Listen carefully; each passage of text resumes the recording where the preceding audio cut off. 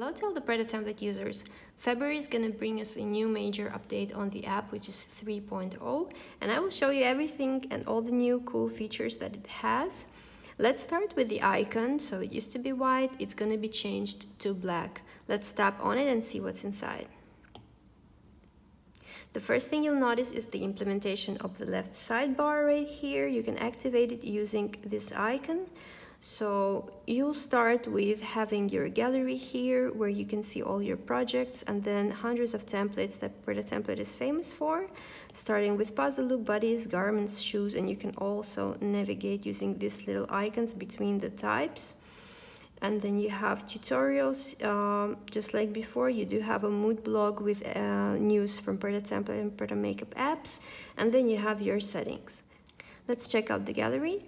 So it's changed because it has the ability to stack your projects into the groups, and you can create the groups on this upper section.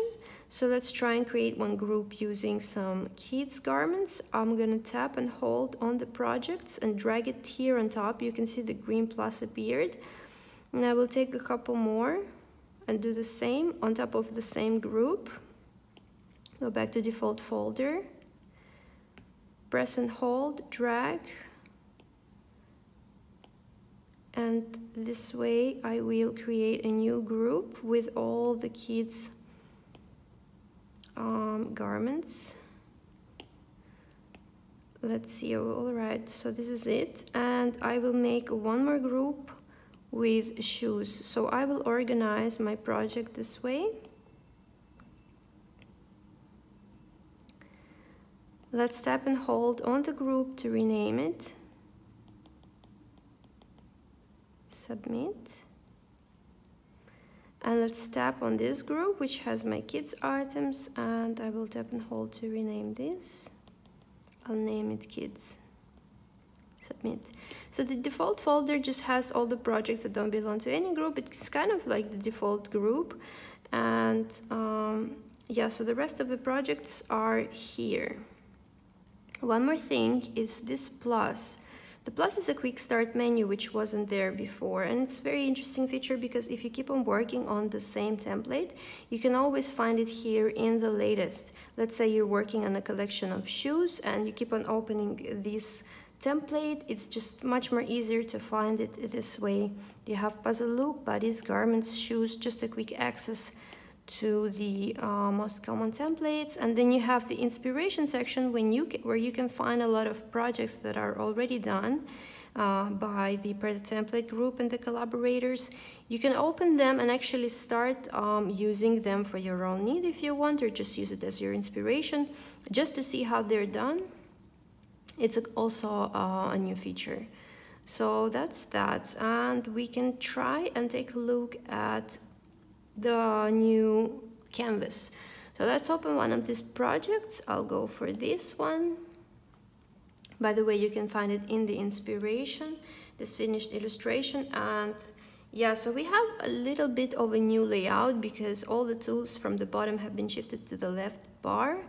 And again, I will show you all the different tools. And for that purpose, I'll create the new layer, which I'll talk about later.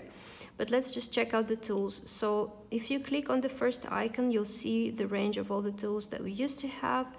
A pencil, pen, markers, brushes, and all the things. It's pretty much the same. The second button have the presets for the line, the different types. You have the stitching, hatching, dots and all that, and the third one is going to be a navigation between the sides of the tool. So anytime you select the tool, let's say I want a pen and I want to draw with it, then I will go to this button and I can change the size of the pen from small to bigger. Or let's say I want this marker, I will begin with a small one and then I will go to big one. So it just works for all the tools. Then you have the patterns menu is the next button. If you press on it, you see this is the family of the patterns which I've already selected. If you tap and hold on one pattern, you will see a larger preview of this pattern. If you press on the plus, you'll see the entire library here. Let's say I want to select this family, it's automatically loaded here, and then again you can preview each by tapping on it and holding. Alright, so the next button is palettes. So these are standard palettes for face, lips, and eyes that we used to have in the previous version. This toggle is to change the value of the color, make it lighter or make it darker. And there's one more cool thing that you can do with it, but I'll show you in a minute. You can basically make a custom palette using an image. So I will pull my gallery from the bottom, tap and hold, pull it to the side, and I opened my gallery with images. So let's say I pressed on the palette, any of those, and I have a picture that I want to use as a source for my custom palette. So I'll just take, for instance, this picture, and I'll drag it on top of this palette before I see this plus on the green circle, and I just drop it there, and automatically all the colors from that pictures are loaded here. This is a really cool thing. So the next thing is this tool. I'll just hide it for now. Is this custom color tool. So you can again use sliders, spectrum, and grid to find the colors that you want. You have a color picker as before to pick the color that you need, and it's a color fill tool. A color fill tool is a new feature. So let's say I am picking this blue color. Important thing, you have to stay on the layer which have the contents of what you want to change. Let's say I want to change this red dress to blue, so I'm gonna have to stay on the layer with the red dress. I tap and hold this until it starts moving. You can see this blue dot with me, and I'll drop it on this red dress, and voila, I have a new color of the dress, and I can do it as many times as I want. Say I want a new color, I'll pick it and drop it and have another option in an instance. This is a really cool feature. We didn't have it in the previous version. Alright, so next thing is an eraser. I have to switch to another layer and erase the mess that I've done before.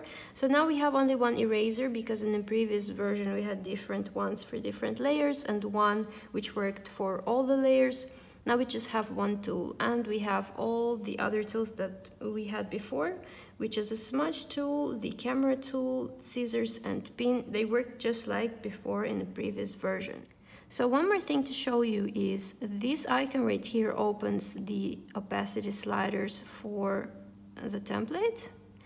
It works pretty much the same, just a little different design, minimalistic, and the layers menu is new, and you can just add them with this plus, delete them using this icon with this little bin, and you can copy them using the copy, these two squares, and hide them using the eye. So for example, if I have these two layers, I can hide the one with the outline, and now you see only the colored part. So this is great because you can manipulate the contents of each layer separately, and if you want to take this layer up, you just take it and just drag it up.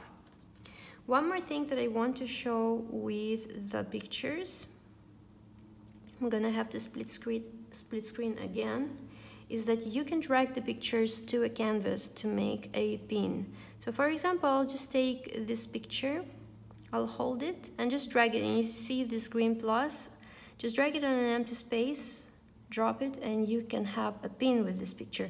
You can have a pin with multiple pictures at the same time if you want to pin to one place all the fabrics that you will use, for example.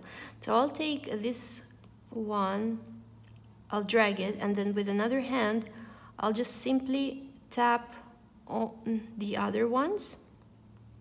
You can see they are added all to the same pin, and just drop it here. And there you have it. You can see all the pictures I've dropped, they're all here on the same pin. One more thing that you can do with images is to add it as a layer. So if I take, let's say I take this image, I tap and hold it, and I drop it in the layers area. You see again the green plus appeared. So I created a layer with this picture. If I want to resize it, I will take the scissors, select the area which I need, tap on a new layer, and then I can resize it. And I can hide this layer as well.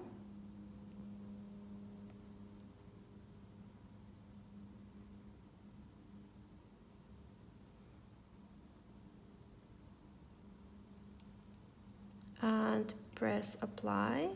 Then I will take the outline on top so that I can see it really well. Go back to this layer with this new image and basically erase everything outside of the contour.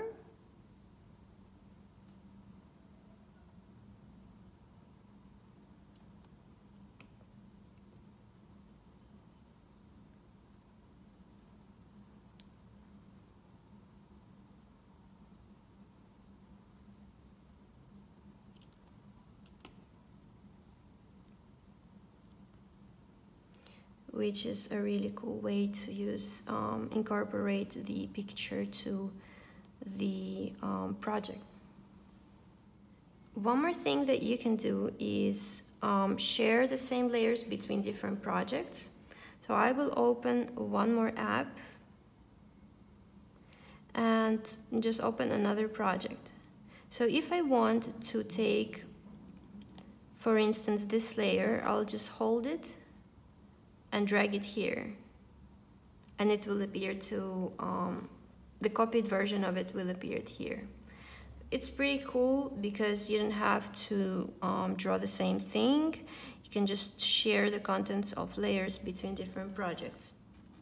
The undo and redo buttons are still here, just like previous version, and I think that this has been it. It's just a quick review of the main features. You can as well copy, share, find similar, or delete the project just like you did before, just tapping and holding on the project. This was it. I hope you enjoyed it. Please like this video and subscribe to this channel.